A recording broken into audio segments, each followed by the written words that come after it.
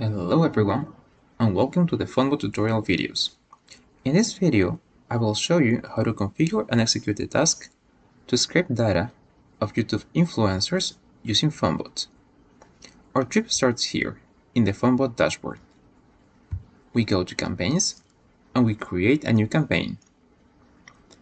If there is already a campaign created, just edit it and add the new task.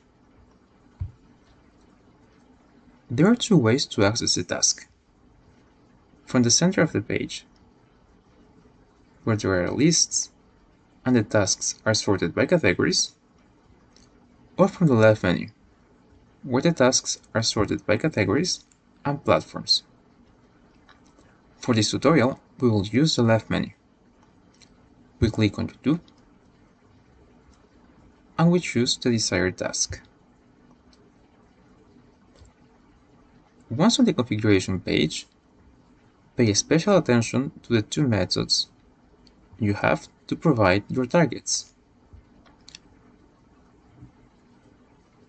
The easiest one is a link to a Google spreadsheet that contains a list of keywords.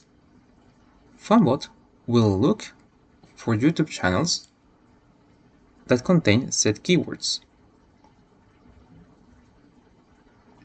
The second way, the most accurate one, is a Google spreadsheet containing the URLs of the targeted YouTube channels.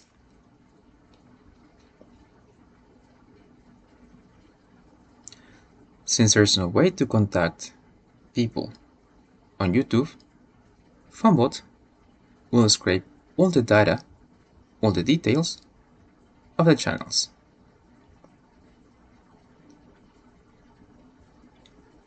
For more details on task configuration, find our complete guides following the links in the description. Don't forget to save your configuration and enable your task. Make sure your campaign is also enabled. It's time to execute our task. To run the task, we launch the Funbot software. We can run our task from any of the first two tabs of the software. In the first tab, we can run all the tasks of a specific campaign. We select the campaign, the device, and we click on Run. For this tutorial, we will execute our task on the second tab. There, we can run tasks individually. We select the campaign, the device, and all the enabled tasks will be immediately displayed in this area.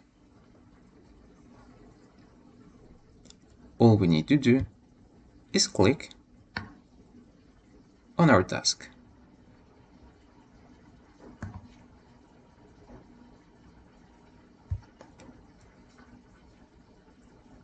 To access the results of our task, we go back to the Funbot dashboard, and we click on See Results.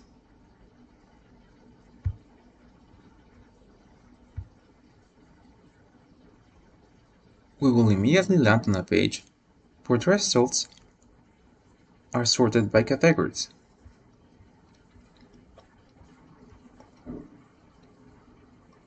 We can either download our results individually